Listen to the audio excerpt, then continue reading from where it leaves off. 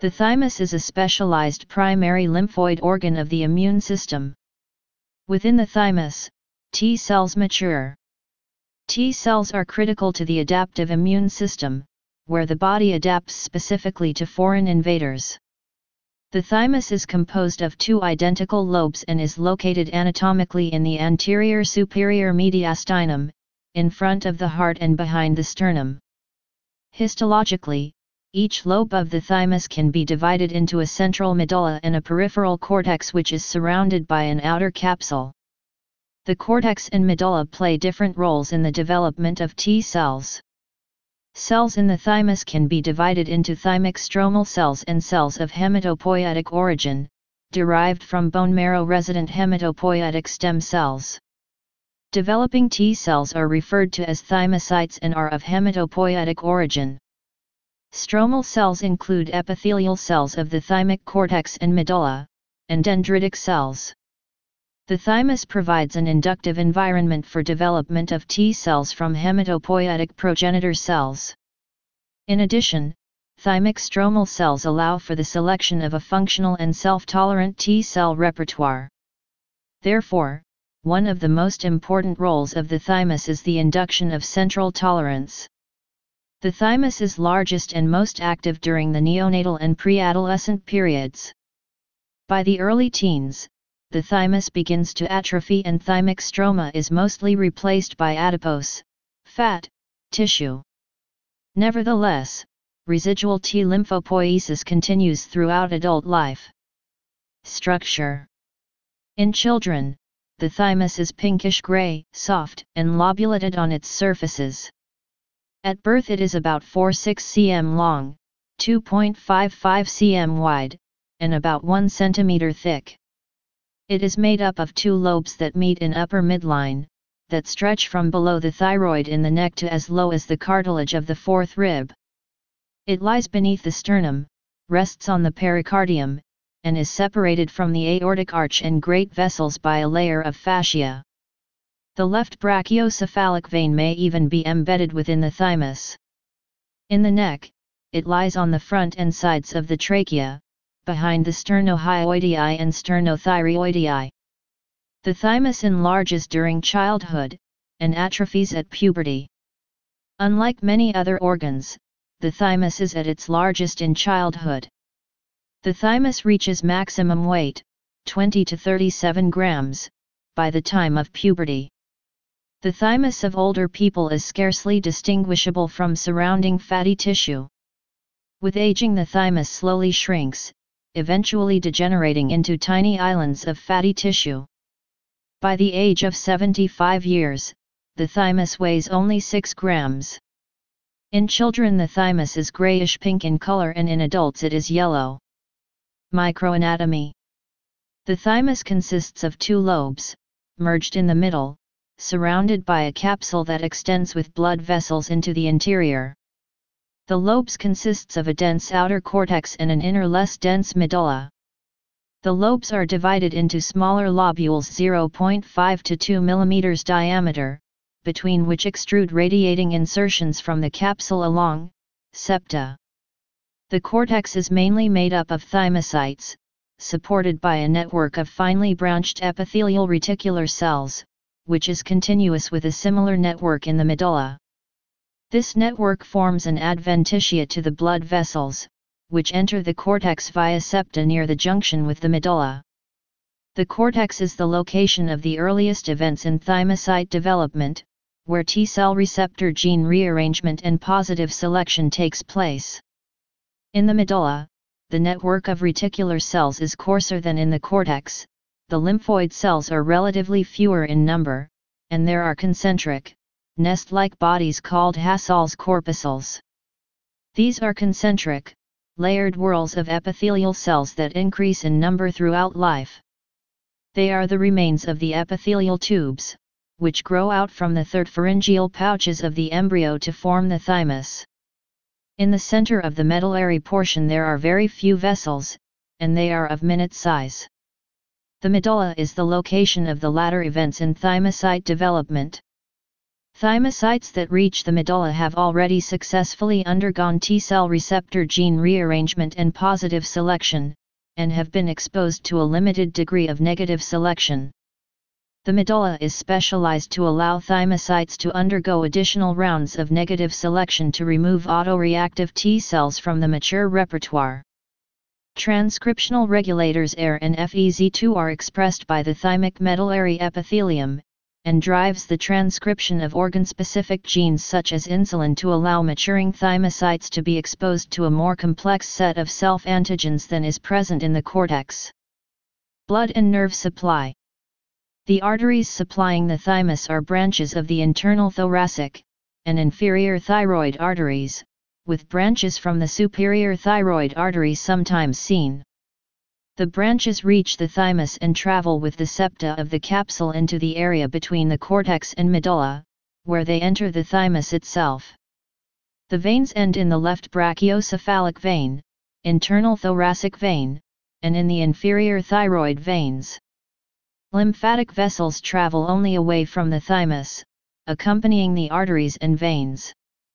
These drain into the brachiocephalic, tracheobronchial, and parasternal LLYMPH nodes. The nerves supplying the thymus arise from the vagus nerve and the cervical sympathetic chain. Branches from the phrenic nerves reach the investing capsule, but do not enter into the thymus itself. Although present, the exact role of the nerve supply of the thymus is little understood. Variation. The two lobes differ slightly in size and may be united or separated. Thymic tissues sometimes be found scattered on or around the gland. Development. The thymocytes and the epithelium of the thymus have different developmental origins. The epithelium of the thymus develops first, appearing as two flask-shaped endodermal diverticula, which arise one on either side, from the third pharyngeal pouch, and extend outward and backward into the surrounding mesoderm and neural crest-derived mesenchyme in front of the ventral aorta. Here the thymocytes and epithelium meet and join with connective tissue. The pharyngeal opening of each diverticulum is soon obliterated, but the neck of the flask persists for some time as a cellular cord. By further proliferation of the cells lining the flask, buds of cells are formed, which become surrounded and isolated by the invading mesoderm. Additional portions of thymus tissue are sometimes developed from the fourth pharyngeal pouch. The epithelium forms fine lobules, and develops into a sponge-like structure. During this stage, hematopoietic bone marrow precursors migrate into the thymus.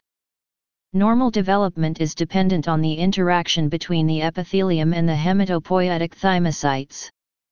Iodine is also necessary for thymus development and activity. Involution. The thymus continues to grow between birth and puberty and then begins to atrophy, called thymic involution. The process accelerates after puberty, thymus decreases both in size and activity, and the tissue of the thymus is primarily replaced with fat, a phenomenon known as organ involution. The atrophy is due to the increased circulating level of sex hormones, and chemical or physical castration of an adult results in the thymus increasing in size and activity. Fat cells are first visible in the walls between lobules, and then slowly spread throughout the cortex and then medulla. Function. In the two lobes, hematopoietic precursors from the bone marrow, referred to as thymocytes, mature into T cells. Once mature, T cells emigrate from the thymus and make up the peripheral T cells responsible for directing many parts of the adaptive immune system. Loss of the thymus at an early age through genetic mutation, as in DiGeorge syndrome, results in severe immunodeficiency and subsequent high susceptibility to infection. Each T cell attacks a specific substance which it identifies with its receptor. T cells have receptors which are generated by randomly shuffling gene segments.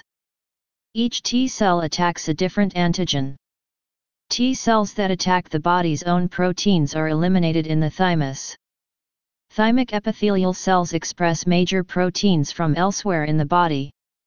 First, T cells undergo positive selection, whereby the cell comes in contact with self-MHC, expressed by thymic epithelial cells. Those with no interaction are destroyed. Second, the T cell undergoes negative selection by interacting with thymic dendritic cells, whereby T cells with high affinity interaction are eliminated through apoptosis, to avoid autoimmunity, and those with intermediate affinity survive. The stock of T lymphocytes is built up in early life, so the function of the thymus is diminished in adults. It is largely degenerated in elderly adults and is barely identifiable, consisting mostly of fatty tissue. Involution of the thymus has been linked to loss of immune function in the elderly, susceptibility to infection and to cancer. The ability of T cells to recognize foreign antigens is mediated by the T cell receptor. The T cell receptor undergoes genetic rearrangement during thymocyte maturation, resulting in each T cell bearing a unique T cell receptor, specific to a limited set of peptide MHC combinations. The random nature of the genetic rearrangement results in a requirement of central tolerance mechanisms to remove or inactivate those T cells which bear a T cell receptor with the ability to recognize self-peptides. A rare population of hematopoietic progenitor cells enter the thymus from the blood, and expands by cell division to generate a large population of immature thymocytes. Immature thymocytes each make distinct T cell receptors by a process of gene rearrangement. This process is error-prone, and some thymocytes fail to make functional T cell receptors, whereas other thymocytes make T cell receptors that are autoreactive. Immature thymocytes undergo a process of selection, based on the specificity of their T cell receptors. This involves selection of T cells that are functional, positive selection, and elimination of T cells that are autoreactive, negative selection. The medulla of the thymus is the site of T cell maturation. Clinical significance. The immune system is a multi-component interactive system. It effectively protects the host from various infections. An improperly functioning immune system can cause discomfort, disease, or even death. The type of malfunction falls into one or more of the following major groups: hypersensitivity or allergy, autoimmune disease, or immunodeficiency. Hypersensitivity. Allergy results from an inappropriate and excessive immune response to common antigens. Substances that trigger an allergic response are called allergens. Allergies involve mainly IgE, antibodies, and histamine. Mast cells release the histamine. Sometimes an allergen may cause a sudden and severe, possibly fatal reaction in a sensitive individual. This is called anaphylaxis. Immunodeficiency. As the thymus is the organ of T cell development, any congenital defect in thymic genesis or a defect in thymocyte development can lead to a profound T cell deficiency in primary immunodeficiency disease. Defects that affect both the T cell and B cell lymphocyte lineages result in severe combined immunodeficiency, SCID. Acquired T cell deficiencies can also affect thymocyte development in the thymus. DeGeorge syndrome. DeGeorge syndrome is a genetic disorder caused by the deletion of a small section of chromosome 22. This results in a midline congenital defect including thymic aplasia, or congenital deficiency of a thymus. Patients may present with a profound immunodeficiency disease, due to the lack of T cells. No other immune cell lineages are affected by the congenital absence of the thymus. DeGeorge syndrome is the most common congenital cause of thymic aplasia in humans. In mice, the nude mouse strain are congenitally thymic deficient. These mice are an important model of primary T cell deficiency. SCID. Severe combined immunodeficiency syndromes, SCID, are a group of rare congenital genetic diseases that result in combined T lymphocyte and B lymphocyte deficiencies. These syndromes are caused by defective hematopoietic progenitor cells which are the precursors of both B and T cells. This results in a severe reduction in developing thymocytes in the thymus and consequently thymic atrophy. A number of genetic defects can cause SCID, including IL-7 receptor deficiency, common gamma chain deficiency, and recombination activating gene deficiency. The gene that codes for the enzyme called ADA, adenine deaminase, is located on chromosomes 20. HIV/AIDS. The HIV virus causes an acquired T-cell immunodeficiency syndrome, AIDS, by specifically killing CD4 plus T cells. Whereas the major effect of the virus is on mature peripheral T cells, HIV can also infect developing thymocytes in the thymus, most of which express CD4. Autoimmune disease. Autoimmune diseases are caused by a hyperactive immune system that instead of attacking pathogens reacts against the host organism, self, causing disease. One of the primary functions of the thymus is to prevent autoimmunity through the process of central tolerance, immunologic tolerance to self-antigens. APST. Autoimmune polyendocrinopathy candidiasis ectodermal dystrophy, APST, is an extremely rare genetic autoimmune syndrome. However, this disease highlights the importance of the thymus in prevention of autoimmunity. This disease is caused by mutations in the autoimmune regulator, AIR, gene. AIR allows for the ectopic expression of tissue-specific proteins in the thymus medulla, such as proteins that would normally only be expressed in the eye or pancreas. This expression in the thymus allows for the deletion of autoreactive thymocytes by exposing them to self-antigens during their development, a mechanism of central tolerance. Patients with APST develop an autoimmune disease that affects multiple endocrine tissues. Thymoma-associated multi-organ autoimmunity, TAMA. A GVHD-like disease called thymoma-associated multi-organ autoimmunity, TAMA, can occur in patients with thymoma. In these patients, rather than a donor being a source of pathogenic T cells, the patient's own malignant thymus produces self-directed T cells. This is because the malignant thymus is incapable of appropriately educating developing thymocytes to eliminate self-reactive T cells. The end result is a disease virtually indistinguishable from GVHD. Myasthenia gravis. Myasthenia gravis is an autoimmune disease caused by antibodies that block acetylcholine receptors. Myasthenia gravis is often associated with thymic hyperplasia. Thymectomy may be necessary to treat the disease. Patients with the autoimmune disease myasthenia gravis, commonly, 70%, are found to have thymic hyperplasia or malignancy. Cancer. Two primary forms of tumors originate in the thymus.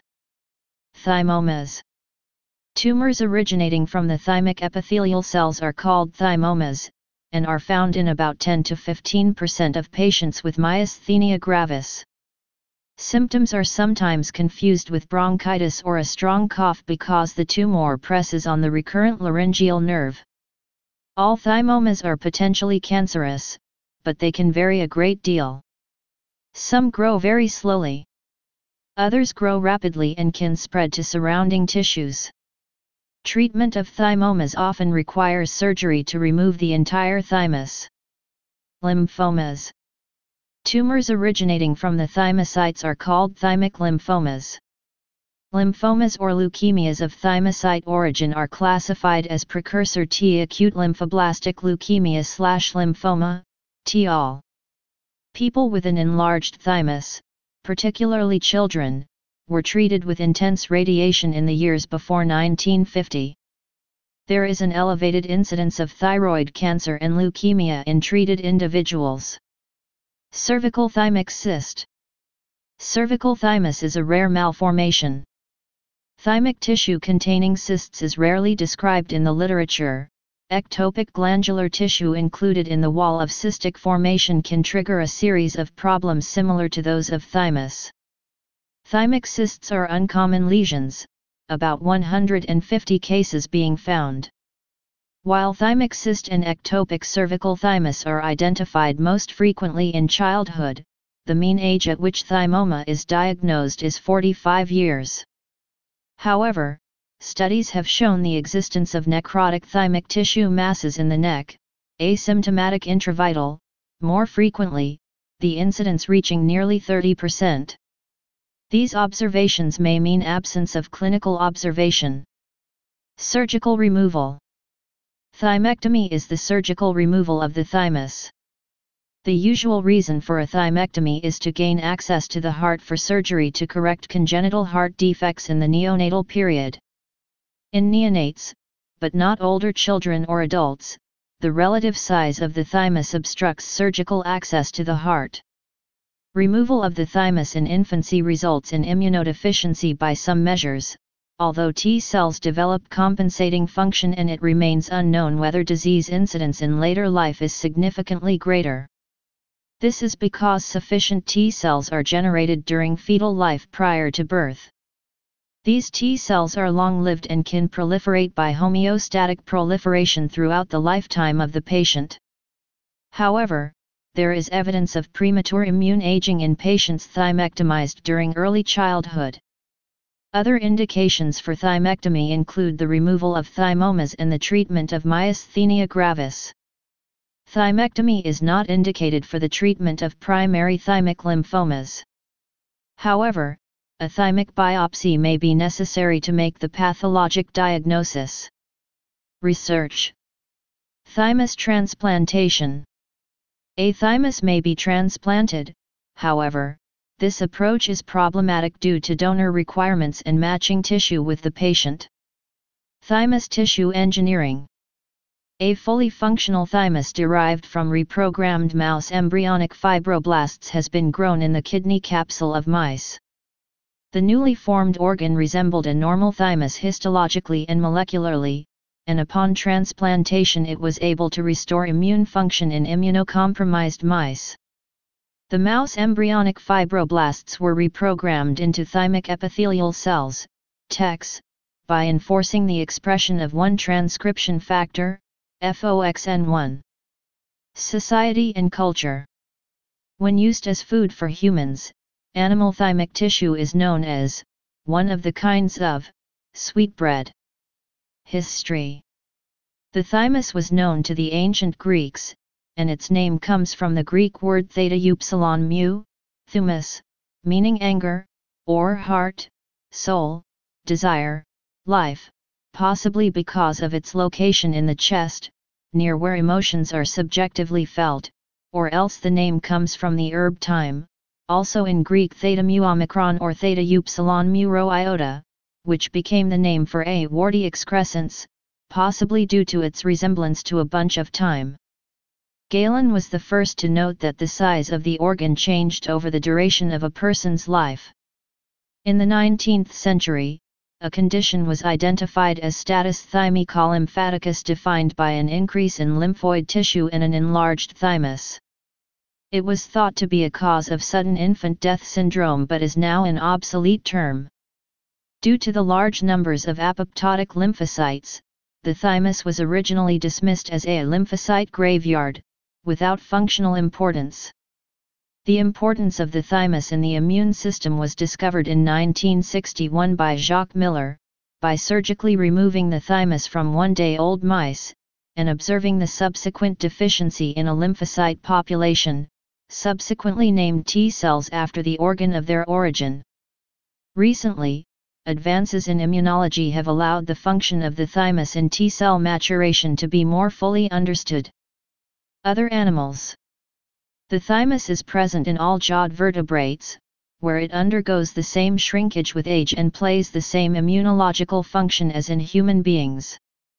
Recently, a discrete thymus-like lymphoepithelial structure, termed the thymoid, was discovered in the gills of larval lampreys. Hagfish possess a protothymus associated with the pharyngeal velar muscles, which is responsible for a variety of immune responses. Little is known about the immune mechanisms of tunicates or of Amphioxus. The thymus is also present in most vertebrates, with similar structure and function as the human thymus.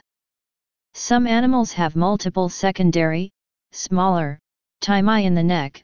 This phenomenon has been reported for mice and also occurs in 5 out of 6 human fetuses. As in humans, the guinea pig's thymus naturally atrophies as the animal reaches adulthood, but the athymic hairless guinea pig, which arose from a spontaneous laboratory mutation, possesses no thymic tissue whatsoever, and the organ cavity is replaced with cystic spaces. Please subscribe and thanks for watching.